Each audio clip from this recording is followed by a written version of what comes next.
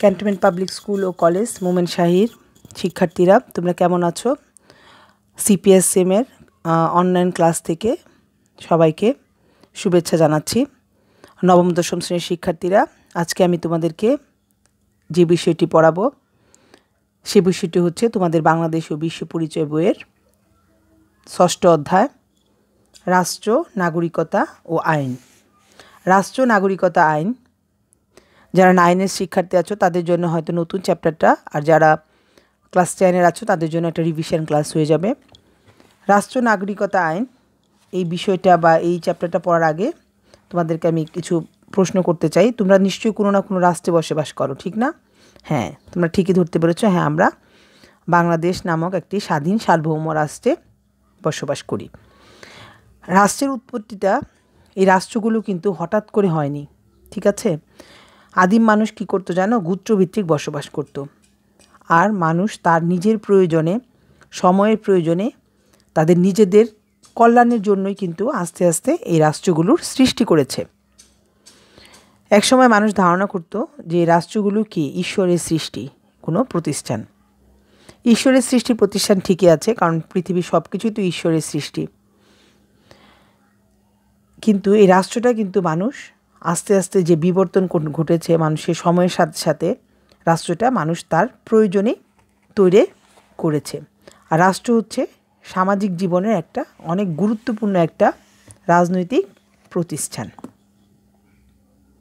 তাহলে আমরা রাষ্ট্রের মোটামুটি একটা সংজ্ঞা জানলাম এখানে, যে রাষ্ট্র হচ্ছে কি মানুষ দ্বারা সৃষ্ট একটা প্রতিষ্ঠান, যার মধ্যে কি থাকবে? একটা ভূখণ্ড থাকবে, একটা সরকার থাকবে, জনগণ থাকবে এবং নিজস্ব ভৌগোলিক এলাকা থাকবে এবং সার্বভৌম ক্ষমতা থাকবে। এই কথাগুলো আমি ডিটেলে তোমাদের সাথে আলোচনা করবো এই চ্যাপ্টারটাতে। দেখো, এই ছবিটাতে আমরা কি দেখতে পাচ্ছি? একটা ওয়ার্ল্ড ম্যাপ দেখতে পাচ্ছি, পৃথিবীর একটা চিত্র দেখতে পাচ্ছি। পৃথিবীর একটা চিত্রতে আমরা আমাদের পৃথিবীর যে মহাদেশগুলো আছে সেগুলো এই চিত্রের মধ্যে দেখতে পাচ্ছি। প্রতিটা মহাদেশের মধ্যে যে দেশগুলো রয়েছে সবাই একটা আলাদা আলাদা রাষ্ট্র। দেখো, এখন আমরা যেহেতু এশিয়া মহাদেশে বাস করি, বাংলাদেশ এশিয়া মহাদেশের একটি দেশ। এই যে দেখো, এখানে বাংলাদেশকে দেখা যাচ্ছে। তো এশিয়ার একটা চিত্র আমি তোমাদেরকে দেখালাম। দেখো, এশিয়ার চিত্রের মধ্যে ভারত আছে, নেপাল আছে, যারা যারা আছে সমস্ত দেশগুলোকে আলাদা, সমস্ত দেশগুলোকে আলাদা করে চিত্রে দেখানো হয়েছে এবং সমস্ত দেশই কি আলাদা আলাদা এক একটা রাষ্ট্র। এখন আমি বাংলাদেশের একটা চিত্র তোমাদেরকে দেখিয়েছি। বাংলাদেশের চিত্রের মধ্যে বিভাগগুলো আলাদা করে দিয়েছে। বাংলাদেশ নিজে একটা স্বাধীন সার্বভৌম রাষ্ট্র। আজকের পাঠ, আজকে আমরা এই পাঠটাতে যা যা পড়ব সেই জিনিসগুলো আমি তোমাদের এখন দেখাবো। আমরা কি কি শিখতে পারবো? রাষ্ট্রের সংজ্ঞাটা আমরা বলতে পারবো, রাষ্ট্রের উপাদানগুলো ব্যাখ্যা করতে পারবো, রাষ্ট্রের উপাদান কয়টি ও কি কি তা আমরা বর্ণনা করতে পারবো।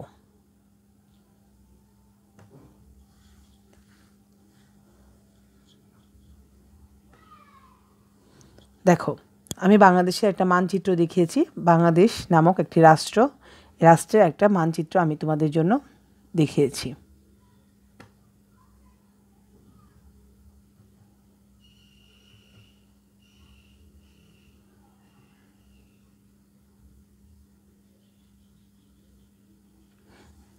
দেখো, এখানে আমি রাষ্ট্রের সংজ্ঞাটা তোমাদেরকে আমি কীভাবে দেখিয়েছি। রাষ্ট্র হচ্ছে সামাজিক জীবনের সবচেয়ে গুরুত্বপূর্ণ রাজনৈতিক প্রতিষ্ঠান। সমাজ বিকাশের একটি স্তরে সমাজের মধ্য থেকে রাষ্ট্রের উৎপত্তি ঘটেছে, যে কথাটা আমি তোমাকে বলেছি। বিকাশের একটা স্তর হচ্ছে রাষ্ট্র। সমাজ বিকাশ যে ঘটেছে তার একটা নির্দিষ্ট স্তর হচ্ছে আজকের আমাদের এই রাষ্ট্র। প্রত্যেক মানুষ কোনো না কোনো রাষ্ট্রে কী করে থাকে? বসবাস করে থাকে। সময়ের পরিবর্তনে মানুষ তার নিজের প্রয়োজনে রাষ্ট্রের উৎপত্তি ঘটিয়েছে। এখানে কিছু রাষ্ট্রবিজ্ঞানীদের সংজ্ঞা দেওয়া হয়েছে। রাষ্ট্রবিজ্ঞানীদের সংজ্ঞা, রাষ্ট্রবিজ্ঞানী অ্যারিস্টটলের মতে রাষ্ট্র হচ্ছে স্বয়ংসম্পূর্ণ জীবনের জন্য কতিপয় পরিবার ও গ্রামের সমন্বয়ে গঠিত সংগঠন। ম্যাকাইবারের মতে রাষ্ট্র হচ্ছে সরকার কর্তৃক প্রণীত আইন দ্বারা পরিচালিত একটি সংগঠন, যার কর্তৃত্বমূলক কী রয়েছে? ক্ষমতা রয়েছে এবং যা নির্দিষ্ট ভূখণ্ডে বসবাসরত অধিবাসীদের উপর বলবৎ থাকে। ওই ক্ষমতাগুলো যে নির্দিষ্ট ভূখণ্ডটা আছে সেই ভূখণ্ডে বসবাসরত যে অধিবাসী বা জনগণ রয়েছে তাদের উপরই কার্যকর হয় বা বলবৎ থাকে।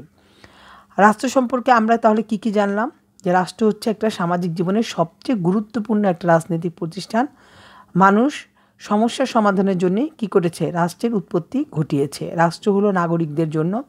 প্রত্যেক মানুষ কোনো না কোনো রাষ্ট্রে বসবাস করে এবং মানুষ তার নিজের প্রয়োজনে কি করে? রাষ্ট্র সৃষ্টি করেছে।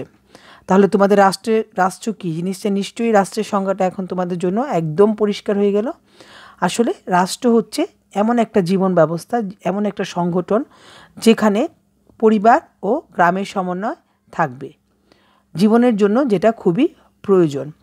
আর ম্যাকাইবারের মতে রাষ্ট্র হচ্ছে সরকার কর্তৃক প্রণীত একটা আইন, যে আইনটার মধ্যে কি থাকবে? একটি সংগঠন থাকবে এবং যার কর্তৃত্বমূলক কিছু ক্ষমতা থাকবে, সার্বভৌম থাকবে এবং নির্দিষ্ট ভূখণ্ডে বসবাসরত কিছু অধিবাসী থাকবে এবং সেই ক্ষমতাটা তাদের উপর কি হবে?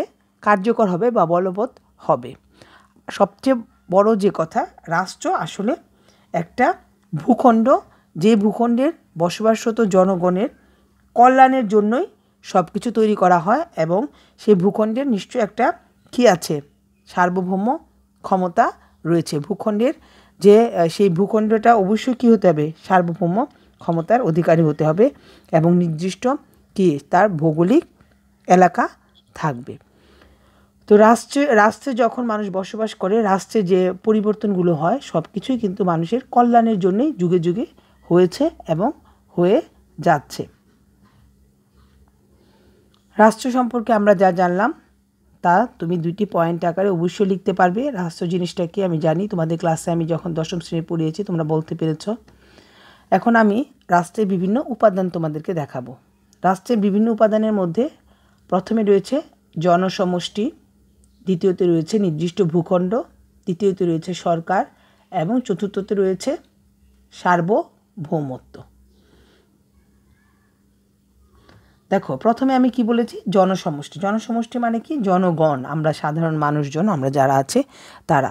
সাধারণ মানুষ যদি না থাকে তাহলে তো একটা রাষ্ট্রের জন্ম হওয়ারই কোনো প্রয়োজন নেই, কারণ সব কিছুই তো মানুষের কল্যাণের জন্য, মানুষ যেন সুন্দরভাবে বসবাস করতে পারে, তার জন্যই কিন্তু সব কিছুই এই পৃথিবীতে সৃষ্টি হয়েছে। এক নজরে আমরা জনসমষ্টি সম্পর্কে জেনে নিই। রাষ্ট্রের প্রাথমিক উপাদানটাই হচ্ছে কি? জনগণ, না? জনগণ বলতে রাজনৈতিকভাবে সংগঠিত জনগণকে বোঝায়। রাষ্ট্র গঠনের জন্য জনসমষ্টি একান্ত অপরিহার্য। যে কথাটা আমি একটু আগে বলেছি যে সব কিছু মানুষের জন্য। তবে রাষ্ট্র গঠনের জন্য জনসংখ্যা কত হবে তার কিন্তু কোনো হিসেব নেই, ধরাবাঁধা নিয়ম নেই। যেমন কোনো রাষ্ট্রের জনগণ বেশিও হতে পারে, আবার কোনো রাষ্ট্রের জনগণ কমও হতে পারে। এটা বলেছে যে সেটি কয়েক হাজার থেকে কয়েক কোটি পর্যন্ত হতে পারে। যেমন তোমরা জানো ভারত আর চীনে 100 কোটির উপর জনগণ রয়েছে। আবার যদি আমরা সান মেরিনো আর মোনাকোর দিকে তাকাই তাহলে দেখব সেখানে মাত্র 33,225 জন রয়েছে সান মেরিনোতে, আর মোনাকোতে রয়েছে 38,000 জনগণ। তাহলে এখানে কিন্তু জনগণটা মেইন বিষয় না। জনগণ বেশি হতে পারে, কমও হতে পারে, সেগুলো নিয়েই কিন্তু রাষ্ট্র তৈরি হতে পারে। জনসমষ্টির সংঘবদ্ধ হওয়ার প্রচেষ্টা থেকে রাষ্ট্রের উদ্ভব, অর্থাৎ জনগণ যে একসাথে হয়েছে, এই যে তাদের একটা প্রচেষ্টা, এখান থেকেই কিন্তু তারা চিন্তা করেছে রাষ্ট্রের কথা। এখন আমরা 2 নম্বর যে পয়েন্টটা আমরা পড়েছিলাম জনগণের পরে বা জনসমষ্টির পরে, সেটা হচ্ছে নির্দিষ্ট ভূখণ্ড। আমাদের অবশ্যই একটা ভূখণ্ড থাকবে, নাহলে তো একটা রাষ্ট্র হবে না। আমাদের যদি নিজেদের একটা মাটি না থাকে, নিজেদের একটা ভৌগোলিক সীমানা না থাকে, মানে নিজেদের যদি একটা কিছু না থাকে, তাহলে তো আমরা একটা দেশ হিসাবে কি পৃথিবীর বুকে জাগতে পারবো না, ঠিক না? তাহলে প্রথমে আমাদের একটা নির্দিষ্ট জনগণ তো লাগবে, তারপরে আমাদেরকে একটা নির্দিষ্ট ভূখণ্ড লাগবে। যেমন দেখো এখানে আমি চিত্রে বাংলাদেশকে পয়েন্ট করে দেখানো হয়েছে। এই যে এখানে বাংলাদেশকে লাল দাগ দিয়ে পয়েন্ট করেছে, এটা যেহেতু আমাদের দেশ, আমরা ওইভাবে পয়েন্ট করে দেখানো হয়েছে। এখন আমি এই নির্দিষ্ট ভূখণ্ড সম্পর্কে যেগুলো জানার দরকার সেই বিষয়গুলো আমি এখানে রয়েছে। নির্দিষ্ট ভূখণ্ড হচ্ছে রাষ্ট্রের অপরিহার্য দ্বিতীয় উপাদান। রাষ্ট্র হচ্ছে নির্দিষ্ট ভৌগোলিক সীমারেখা দ্বারা পরিবেষ্টিত একটা ভূখণ্ড। ভূখণ্ড বলতে স্থল, জল, আকাশ সীমা টোটালটাকে বোঝায়, না? প্রত্যেক রাষ্ট্রে তার নির্দিষ্ট ভূখণ্ডের উপর কী আছে? নিয়ন্ত্রণ আছে। প্রত্যেক রাষ্ট্রই তার সীমানার বেষ্টনী গড়ে তোলে। অবশ্যই আমাদের বাংলাদেশের একটা নির্দিষ্ট সীমানা রয়েছে, তোমরা জানো। তেমনি প্রত্যেকটা রাষ্ট্রেরই কিন্তু সীমানা থাকবে, না হলে কি করবে? অন্য রাষ্ট্র তার উপর হস্তান্তর করবে। সীমানাটা কিন্তু একটা অনেক গুরুত্বপূর্ণ একটা ব্যাপার রাষ্ট্রের জন্য। রাষ্ট্রের সীমানা ছোটও হতে পারে, বড়ও হতে পারে, কিন্তু অবশ্যই রাষ্ট্রের একটা রাষ্ট্রের নির্দিষ্ট সীমানা থাকবে। এবং রাষ্ট্রের ভূখণ্ড বলতে কিন্তু তোমরা জেনে রাখো যে তিনটাকেই বোঝাচ্ছে, স্থল, জল এবং আকাশ। তিনটা সীমানাকে আমরা আমাদের একটা নির্দিষ্ট রাষ্ট্রের যতটুকু আছে সেটা তার সীমানা। এখন আমরা নেক্সট যেটাতে চলে যাব। এখানে তোমাদেরকে আমি একটা জোড়ায় কাজ দিয়েছি, যেহেতু তোমরা বাসায় আছো, একা একা কাজগুলো করবে। জনসমষ্টি, আমি প্রথম যে পয়েন্টটা তোমাদের দিয়েছিলাম, এই জনসমষ্টি সম্পর্কে তোমরা 4টি বাক্যে লিখবে, 4টি লাইন লিখবে। আচ্ছা, এখন আমি চলে যাচ্ছি আমাদের 3 নাম্বার যে পয়েন্টটা আছে, সরকার। 3 নাম্বার পয়েন্টটা আমাদের কি ছিল? রাষ্ট্রের উপাদানের মধ্যে সরকার। দেখো এখানে আমাদের গণপ্রজাতন্ত্রী বাংলাদেশ সরকারের যে প্রধানমন্ত্রী শেখ হাসিনা, ওনার জননেত্রী শেখ হাসিনা, ওনার ছবি দেখানো হয়েছে। এখানে একটা দেশ পরিচালনার জন্য বা একটা রাষ্ট্র পরিচালনার জন্য তৃতীয় যে ধাপটা খুবই গুরুত্বপূর্ণ, তার নাম হচ্ছে কি? সরকার।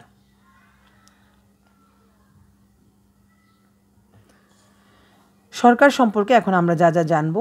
সরকার হচ্ছে রাষ্ট্রের অপরিহার্য কি উপাদান? তৃতীয় উপাদান। সরকার গঠনের মাধ্যমে নির্দিষ্ট ভূখণ্ডের উপর কর্তৃত্ব প্রতিষ্ঠিত হয়। প্রতিটা রাষ্ট্রে 3টা বিভাগ নিয়ে গঠিত, আইন বিভাগ, শাসন বিভাগ, আর একটা হচ্ছে বিচার বিভাগ। এই 3 বিভাগের সমন্বয়ে কি গঠিত হয়? সরকার গঠিত হয়। রাষ্ট্রের ক্ষমতা সরকার কর্তৃক পরিচালিত হয়ে থাকে। সোজা কথা, তুমি নর্মালভাবে চিন্তা করো, তোমার একটা যদি নর্মাল একটা পরিবার থাকে, সেই পরিবারে একজন কিন্তু প্রধান লাগবে, ঠিক না? তোমার বাবা বা মা প্রধান না রাখলে কিন্তু পরিবারের কিন্তু কোনো নিয়ম নীতি, কোনো কিছু অনুশাসন বলো, শাসন বলো, কোনো কিছুই থাকবে না, ঠিক আছে? তাহলে এরকম প্রত্যেকটা রাষ্ট্রেরও কিন্তু এমন একটা কর্তৃত্বশীল প্রতিষ্ঠান দরকার, যেটার প্রধান হয় একজন সরকার, যা দ্বারা কি করবে? রাষ্ট্রের মানুষগুলো সঠিকভাবে পরিচালিত হবে। এবং এই জন্য প্রতিটা রাষ্ট্রে 3টা বিভাগকে ভাগ করা হয়েছে, যার দ্বারা রাষ্ট্রটা সুন্দরভাবে পরিচালিত হবে। একটা হলো আইন বিভাগ, একটা হলো শাসন বিভাগ, একটা হলো বিচার বিভাগ।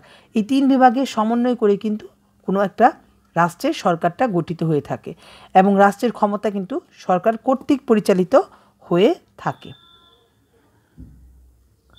নেক্সট যে পয়েন্টে আমরা চলে যাব, লাস্ট পয়েন্ট, সেটা হচ্ছে সার্বভৌমত্ব। সার্বভৌমত্ব জিনিসটা কি? সার্বভৌমত্ব জিনিসটা হচ্ছে আসলে একটা পাওয়ার বা একটা ক্ষমতা, যেটাকে বলা হয়। আচ্ছা, এখানে আমরা দেখি বইয়ের ভাষায় যেটা লিখেছে, যে এক নজরে সার্বভৌমত্ব সম্পর্কে জানি, রাষ্ট্র গঠনের মুখ্য উপাদানটাই কিন্তু সার্বভৌমত্ব। সার্বভৌমত্ব শব্দ দ্বারা চরম বা চূড়ান্ত, যে বললাম না, ক্ষমতাটাকে বোঝায়। সার্বভৌমত্ব প্রতিষ্ঠার মাধ্যমে রাষ্ট্রের গঠনটা কি হয়? পূর্ণতা লাভ করে। এই ক্ষমতা রাষ্ট্রকে অন্যান্য সংস্থা থেকে কি করে দেয়? পৃথক করে দেয়। সার্বভৌমত্ব হচ্ছে রাষ্ট্রের ওই বৈশিষ্ট্য যার ফলে নিজের ইচ্ছা ছাড়া অন্য কোনো প্রকার ইচ্ছার দ্বারা রাষ্ট্র আইনসঙ্গতভাবে আবদ্ধ। কথাটা তাহলে বুঝতে পেরেছ নিশ্চয়ই? সার্বভৌমের আদর্শই হলো আইন। এই ক্ষমতার বলে রাষ্ট্রের মধ্যকার সকল ব্যক্তি ও প্রতিষ্ঠানের উপর রাষ্ট্রের কর্তৃত্ব প্রতিষ্ঠা পায়। যতদিন রাষ্ট্রের স্থায়িত্ব বিদ্যমান থাকে, ততদিন রাষ্ট্রের মধ্যে সার্বভৌমত্ব থাকবে। তাহলে আসলে সার্বভৌমত্ব জিনিসটা কি? তোমরা ক্লিয়ার হও। সার্বভৌমত্ব হচ্ছে মেইনলি একটা রাষ্ট্রের যে ক্ষমতাটা, চূড়ান্ত যে ক্ষমতা, সেটাকে বোঝায়। সার্বভৌমত্ব যদি না থাকে, তাহলে কি হয়? সেই দেশের ভেতরের যে নিয়ম কানুনগুলো আছে, সেগুলো কি হবে না? সঠিকভাবে পরিচালিত হবে না। সবাই কিন্তু সার্বভৌম যে ক্ষমতাটা আছে সেটা মেনে চলবে, এবং সেই অনুযায়ী দেশটা সুন্দরভাবে পরিচালিত হবে। সার্বভৌমত্বটা কিন্তু আবার দেশের ভেতরে রয়েছে, আবার বাহ্যিকও রয়েছে। তাহলে আমরা আজকে জানলাম যে সার্বভৌমত্ব হচ্ছে একটা চূড়ান্ত একটা ক্ষমতা রাষ্ট্রের। দলীয় কাজ, রাষ্ট্রের উপাদানগুলোর মধ্যে সার্বভৌমত্ব সবচেয়ে গুরুত্বপূর্ণ, সেটা তুমি বুঝিয়ে লিখবে। দলীয় করার দরকার নেই, তোমরা যেহেতু বাসায় আছো নিজেরা এটা লিখবে যে সার্বভৌমত্ব যে একটা গুরুত্বপূর্ণ অংশ রাষ্ট্রের 4টা উপাদানের মধ্যে। তুমি কি বুঝো এটা তুমি একটু তোমার খাতায় 4টি বা 5টি বাক্যে তুমি লিখবে। এখন আমি জানি যে আমি যেহেতু ক্লাসটি তোমাদের অনলাইনে নিয়েছি, এই ক্লাসটিতে তোমরা এখন নিশ্চয়ই বুঝতে পেরেছো রাষ্ট্রের উপাদান কয়টি? 4টি। রাষ্ট্রের প্রধান উপাদান কোনটি? জনগণ। রাষ্ট্রের উপাদানগুলোর নাম তুমি অবশ্যই বলতে পারবে। প্রথম উপাদান কি বলেছি? জনগণ। তারপরে হচ্ছে তোমার কি কি আছে বলো? তোমরা নিশ্চয়ই বলতে পারবে। জনগণ, তারপর নির্দিষ্ট তোমার একটা কি লাগবে? ভূখণ্ড লাগবে, তারপরে তোমার সরকার লাগবে, আর তারপরে সবার লাস্ট যে জিনিসটা আমাদের দরকার হবে সেটা হচ্ছে সার্বভৌমত্ব। আজকে আমি তোমাদের জন্য বাড়ির কাজ যে জিনিসটা রেখেছি এই চ্যাপ্টারে সরকার সম্পর্কে আমরা যা জানলাম তা তুমি 5টা পয়েন্টে লিখবে, 5টা পয়েন্টে লিখে রাখবে, বাড়ির কাজটা করে রাখবে। এবং আমি ক্লাস 9 এবং 10-এর শিক্ষার্থীদের জন্য আমি বলছি যে তোমরা এই চ্যাপ্টারটা ভালো করে রিডিং পড়বে। ভালো করে যদি রিডিং পড়ো তাহলে তোমাদের জন্য খুঁটিনাটি সকল প্রশ্নের উত্তর দেওয়া সহজ হয়ে যাবে। এবং এই চ্যাপ্টারটা খুবই পড়লে খুবই ভালো লাগে, যে ভিতরের জিনিসগুলো বোঝা যায় এবং খুব স্পষ্টভাবে বইয়ে লেখা আছে। তোমরা যদি পড়ো সুন্দর করে এই চ্যাপ্টারটা, আমি মনে করি তোমাদের ভেতরে কোনো ধরনের অবজেক্টিভ বলো, জ্ঞানমূলক কোশ্চেনে কোনো ধরনের কোনো সমস্যা থাকবে না। সৃজনশীল তো তোমরা অবশ্যই পারবে। আজকে এই পর্যন্তই।